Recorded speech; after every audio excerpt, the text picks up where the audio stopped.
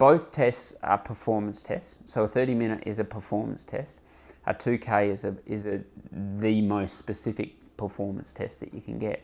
But interestingly, the 30-minute or the FTP or your threshold power is more linked to your performance than sometimes your 2K is.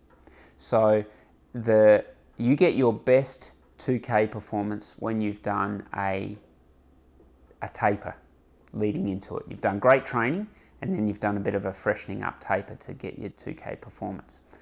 But you're actually not your fittest when you do your 2K. You're your freshest, but it's come on the back of really great training. And if you tested your threshold when you did your 2K test, it actually wouldn't be your best score. Your best score would come when you've got your best training.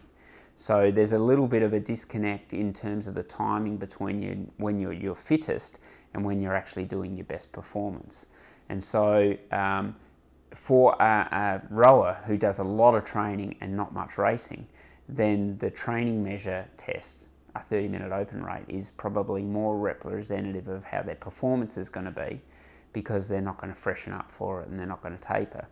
A 2K all-out PB type performance is going to be more representative of what they'll get in a very, very small window of their training.